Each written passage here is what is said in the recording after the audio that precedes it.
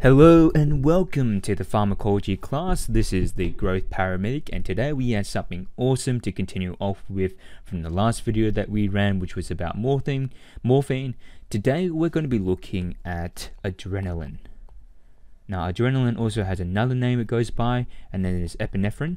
So I'll write that down in case you're not aware of what adrenaline is, but generally you should know that adrenaline is epinephrine. We're going to be structuring this the same format as the previous video, so we're going to go with the definition first and what it's used for. Then we're going to go with the pharmacodynamics. So as you know, pharmaco stands for what the drug does to the body. And then we're going to go with the precautions. So things that I think are important that you should be aware of if you're going to administer adrenaline. And we will timestamp them. So if you are in a rush, because I think this video might be a bit longer than the other one, by time stamping them, you can quickly go to whatever one that you need to go to. For example, if you're quickly refreshing what adrenaline is, you can go straight to the pharmacodynamics. So we're currently, I think, in the introduction timestamp.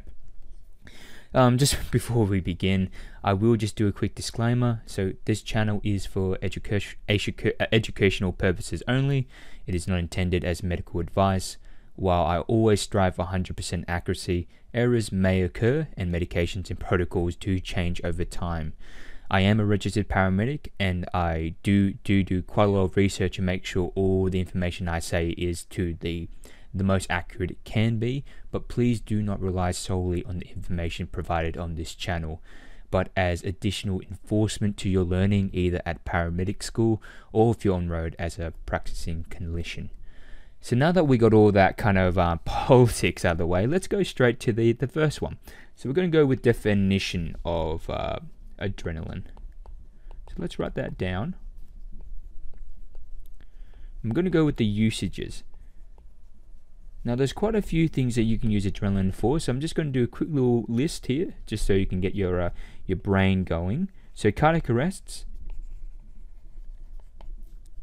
bradycardia, and you'll know that when we go through the pharmacodynamics, you'll see why some of these things are linked to adrenaline use, because again, most if not all the treatments that we do in the pre-hospital setting, especially when we're using drugs, are aimed at treating exactly what's going wrong in the medical condition. So for example, for anaphylaxis, and we will cover anaphylaxis and all these medical conditions in separate videos.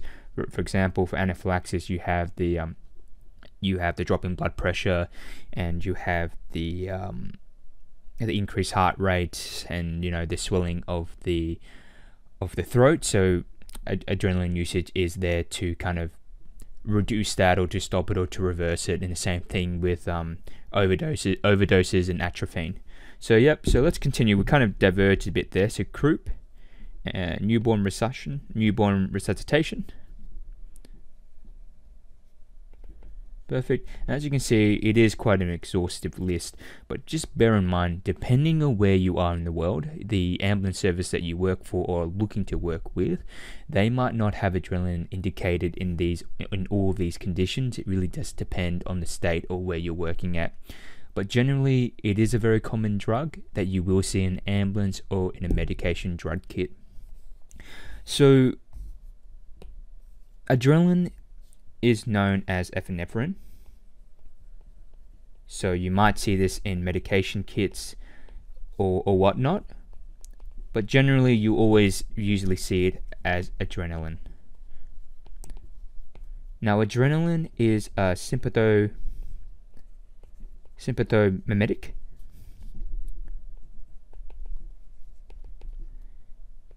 It is naturally occurring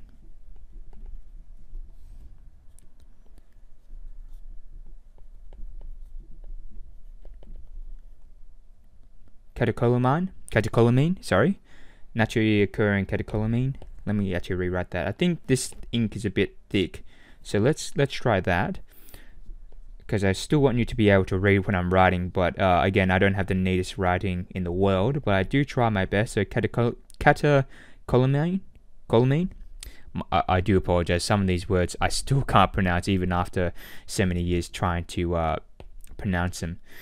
But basically, it is a sympathomimetic. It's a naturally occurring catecholamine, so it's found in the body and it acts on alpha and beta adrenergic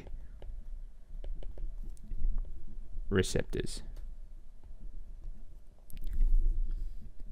Now, here there are a few words that I want to break down because they seem quite menacing. So we're going to break down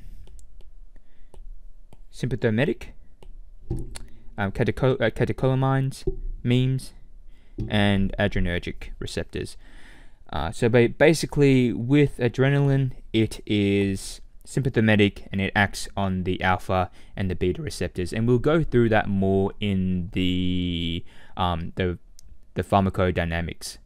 So firstly, let's work out sympathomimetic.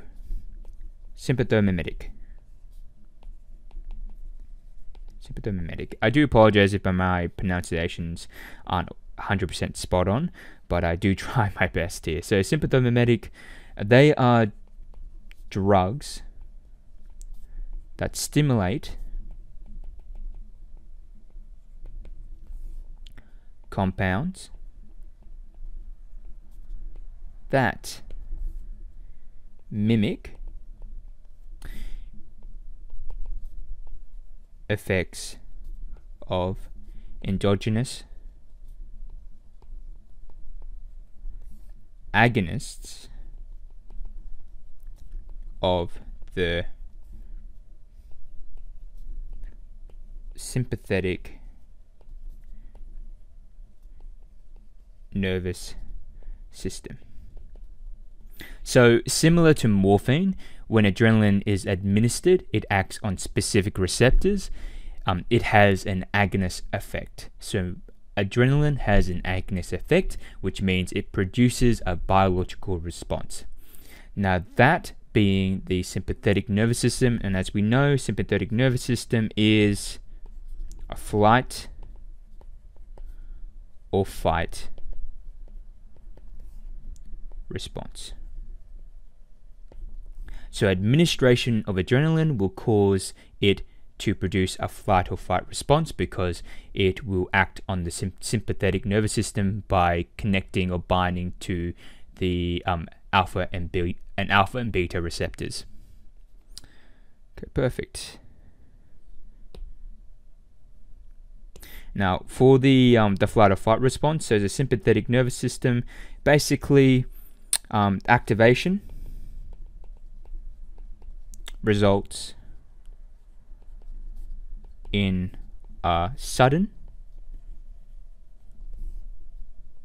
flooding of hormones that boosts the body's, so your body's alertness, heart rate, so HR, and it also has other effects as well. And essentially, all this works to prepare the body to either run away or fight. So that's the key thing, to run away or to fight. That is a sympathetic nervous system, and that is what it means by adrenaline being a sympathomimetic. Now let's go to the one that I always have trouble pronouncing, but let's see if we can change that today. The catecholamines. Catecholamines, here we go. Now catecholamines, they are hormones produced by your adrenal gland.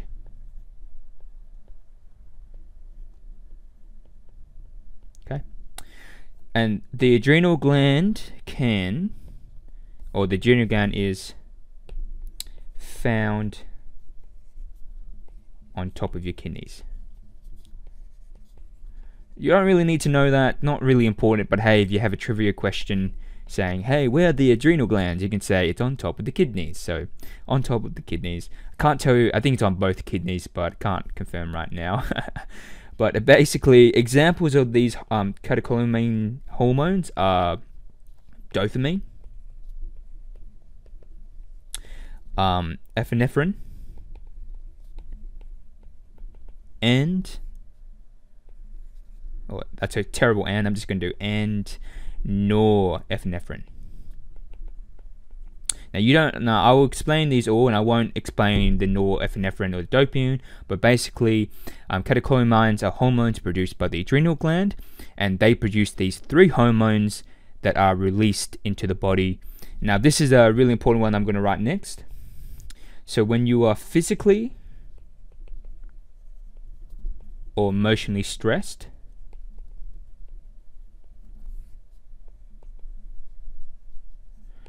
the adrenal gland, so as we mentioned, adrenal gland will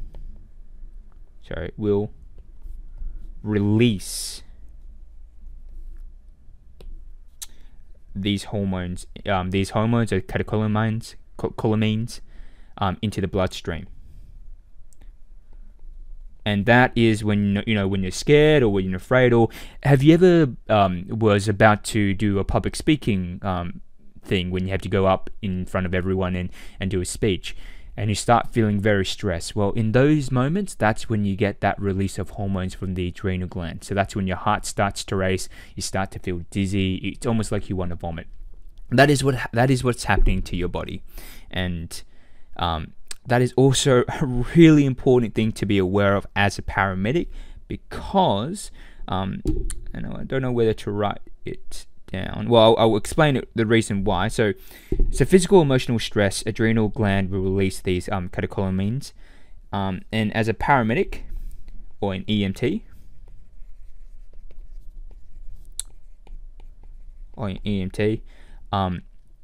we need to be calming down patients all the time. So in your OSCEs or in your assessments, one of the key assessments is reassuring patients. We need to de-escalate, or we need to lower any hostilities or de-escalating hostile situations, basically. And always act in a calm demeanor when interacting, when interacting with patients. Because if a patient is stressed, or if you're stressed out, the release of these catecholamines from a stress response can elevate the heart rate, agitate patients, and ultimately hinder a paramedic's treatment and management of patients. We kind of talked a bit of the pharmacodynamics in this, but we will dig deeper on the effects of adrenaline using the pharmacodynamics. So we're going to keep doing the definition part, but basically just be aware with the catecholamines, they're produced by the adrenal gland, and they are released in a stress response, and that can be either physical or that could be emotional. Now, finally, in the definition part, I want to talk about the adrenergic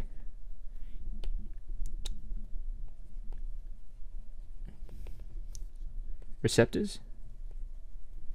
So, similar to the mu, kappa, and delta receptors for morphine, the adrenergic receptors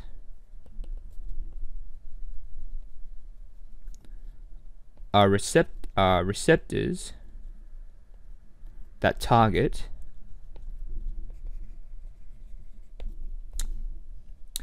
many of the catecholamines, such as adrenaline, dopamine, and norepinephrine.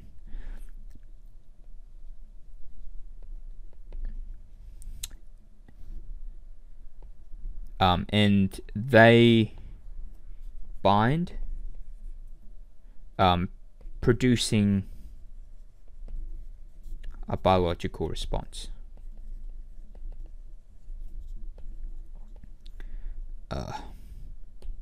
So it's hard talking and writing at the same time. I'm still getting used to this, but generally with the adrenergic receptors, as we mentioned in the previous video, when morphine is administered in the body, it binds to the mu, kappa, and delta receptors, and since morphine is an agonist, it causes a biological response, or produces a biological response such as pain relief. In a very similar sense, when adrenaline is administered to a patient, it binds to these adrenergic receptors, which are the alpha 1s, the beta 1s, and the beta 2 receptors. And since adrenaline is an agonist as well, it also produces a biological response. And we will go through that in the pharmacodynamics, which actually we will do that right now. So let's head off. So we kind of got the definition now. We know that adrenaline is a sympathomimetic. And it basically causes a flight or fight response in the body when it's administered. So now we'll go into the pharmacodynamics. If I can write what's happening here. Where's my pen? There it is. Oh, that might be a bit too short. Let's go. Pharmacodynamics. Now for those just hopping in for the first time, pharmacodynamics is basically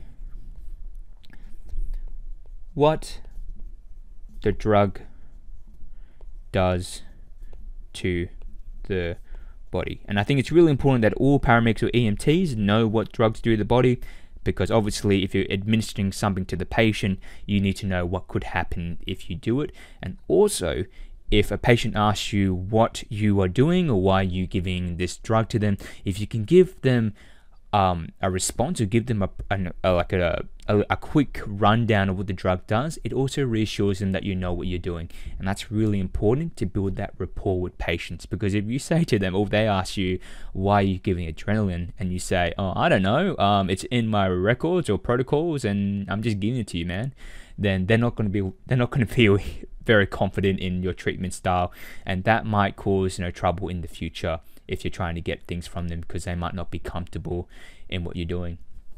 Okay, perfect. We talked a bit too much here. We now know what adrenaline is and what can be used for, so we will look at the pharmacodynamics. So adrenaline, as we quickly mentioned, is an agonist. And I mentioned again in the previous video, agonists activate receptors to produce a biological response. Adrenaline acts on, now this is really important, guys, really important, the alpha 1, beta 1, and beta 2, let's change that, receptors. So think of it as A and BB. I like to remember for adrenaline, the two bananas, the BBs, B1 and B2. So just remember that alpha 1, beta 2. And we'll look at these three. It's my bad. So we will look at these three separately, and how adrenaline binds to them and how they act in the body. Now, mind you, I will be only describing them and kind of going through it at a paramedic level. There are videos out there that kind of really go into it, into like an intracellular level, and we're not aiming to do that because, again, that's a bit too much of a brain overload. It's mainly what does these interactions do to the body, and that's kind of the idea of these videos, is making it relevant to paramedics so they get the information that they need and not too much. Okay, so let me think here. Let us, if we're going to go, we'll go with the alpha 1s first though. So when adrenaline, because I've already explained to you the alpha 1s and the beta 1s and beta 2s. I don't need to explain again how they bind, because again we said that adrenaline is an agonist. When it is administered, it will bind to these receptors because these receptors target adrenaline, or the catecholamines. Similar to morphine, again, with the mu delta kappa receptors, they also target morphine, so they will bind and they'll produce a biological response. Now we'll look at the biological response. So for adrenaline, when it acts, adrenalines act on alpha 1 receptors. So now we're going to the first now we're going to the first receptor that it acts on, so alpha 1s. When it binds and creates a biological response, it induces increased vascular smooth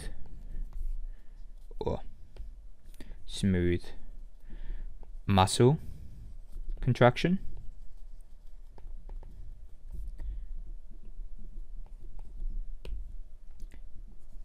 pupillary dilator muscle contraction,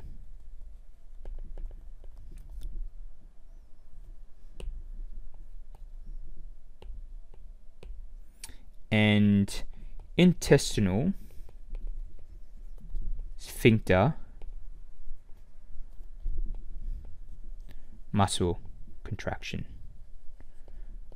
So the main thing to get from here, from these three things, is that this receptor, when it binds to adrenaline, it will cause vasoconstriction.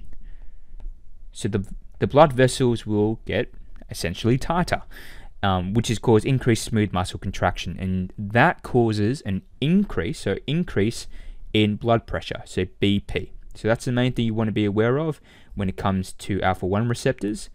Now, when adrenaline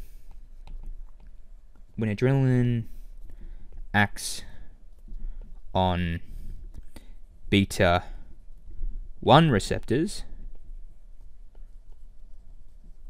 let's highlight that.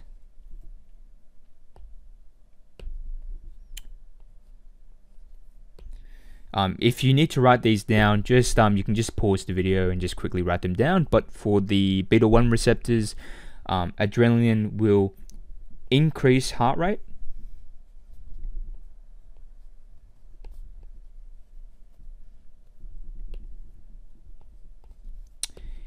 increase myocardial contractility, and this is a good one as well, it will cause renin release. Can never pronounce that. Now for renin, let me go a bit further with that. So renin is an enzyme, and it is secreted by the kidneys.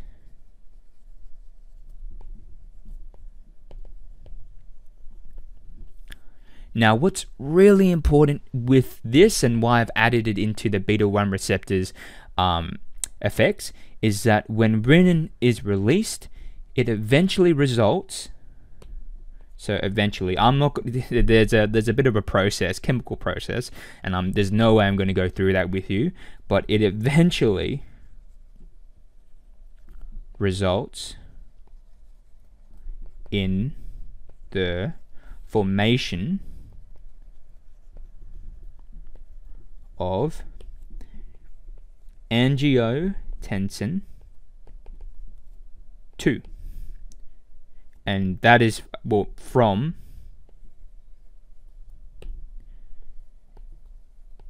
angiotensin 1.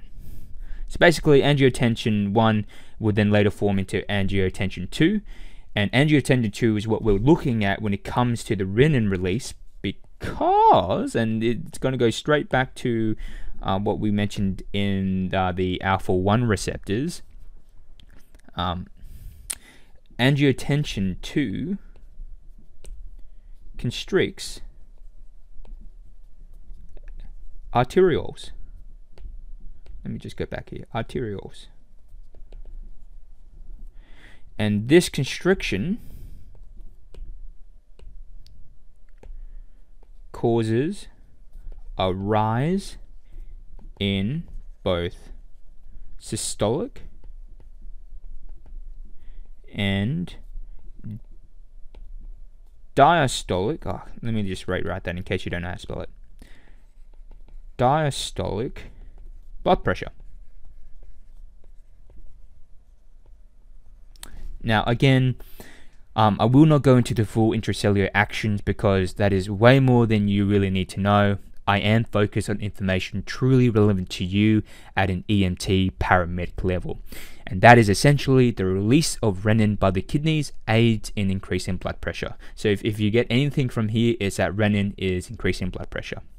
Okay, so we've covered the alpha-1 and the beta-2 alpha-1 receptors and the beta-1 receptors. Now let's go to the last receptor, but again, not least, is the beta-2s. So adrenaline acts on beta-2 receptors. So let's highlight that again. Well, I'll highlight this one. So with beta-2 receptors, essentially, it's got to mainly do with the respiratory system. So when adrenaline binds to beta-2 receptors, its effect produces bronchodilation. And bronchodilation is essentially, that's how we're going to do it. Yeah. I'll put it in red just to make it different to you. It's the expansion of the bronchial air passage or air passages. Oh gosh, actually more simply, bronchodilation is essentially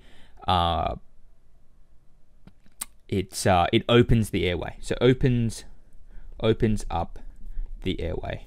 So with anaphylaxis, you have that airway difficulty. It starts to constrict, including in asthma as well. When you have severe life-threatening asthma, you have that bronchoconstriction. Well, this reverts that and opens up the airway. So beta-2 is all about the respiratory system and getting patients breathing again. So now we know with the alpha-1s and the beta-1s and the beta-2s, now we know what they are. There's also another really important pharmacodynamic when it comes to adrenaline, and that is adrenaline reduces histamine release. Super important to remember, histamine release. In fact, super important, I put that in a separate line. Now, why is that, guys? Why does it reduce histamine release? Well, let me go down here. So adrenaline essentially antagonizes the actions or the action of histamine by acting on effector cells.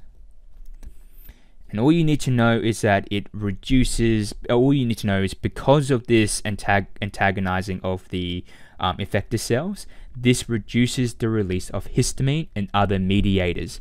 And in medical emergencies like anaphylaxis, there is significant histamine release that stimulates vasodilation and increased vascular permeability. So those are things we don't want, as it drops the blood pressure, and then that causes poor perfusion, and if prolonged, can damage organs due to lack of blood.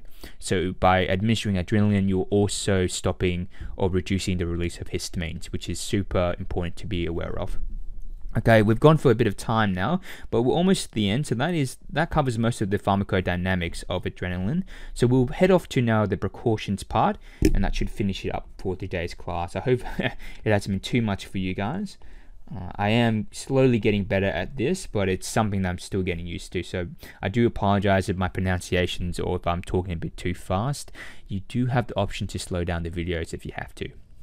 Okay, so we've covered the pharmacodynamics, we covered the definition. Let's go through precautions and adverse effects of administration. So adverse effects. And there are quite a few to list.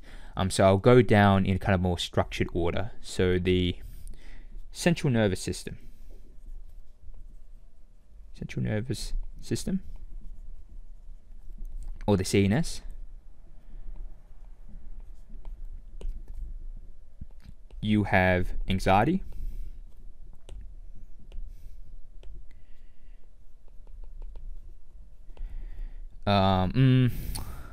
Yeah, I'll just do that. Dizziness, nervousness, headaches, and agitation.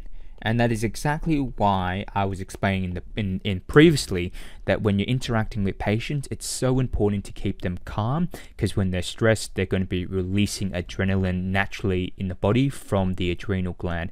And now that you know what the effect of adrenaline can be, which is agitation and nervousness and dizziness, that can hinder your treatment plan as a paramedic or an EMT. So always never raise your voice, never, try and incite hostilities. Always be the better person and work towards building that rapport with patients, even if they're causing you the headache. You gotta remain calm, take some deep breaths. So with the central nervous system ticked, we're going to go to the next one, and that's the cardiovascular. Okay, let's go with that. Perfect. Now with the cardiovascular, you have arrhythmias. So generally you have the tachycardias, chest pain, hypertension. Oh no, that's right. Tension, palpitations, and tissue ischemia.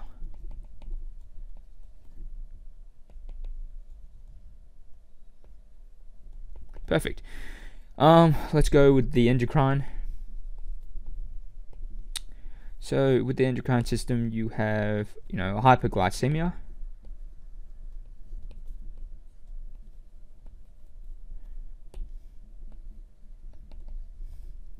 you have hypokalemia,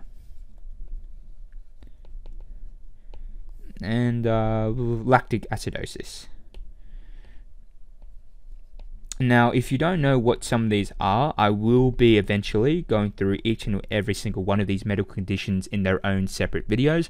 So just be patient with me. I do try and make time to produce these videos. And if there's one you really want to know, or you really want to be taught by me, just send me a message or comment in the chat that you want to know about hyperkalemia, and I will make my best effort to produce a video around that.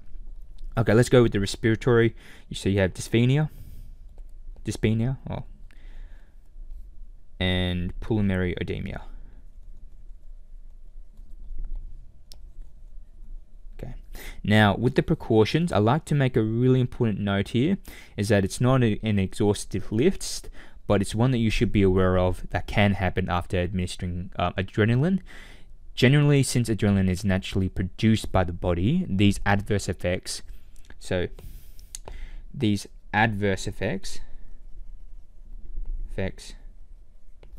happen when you administer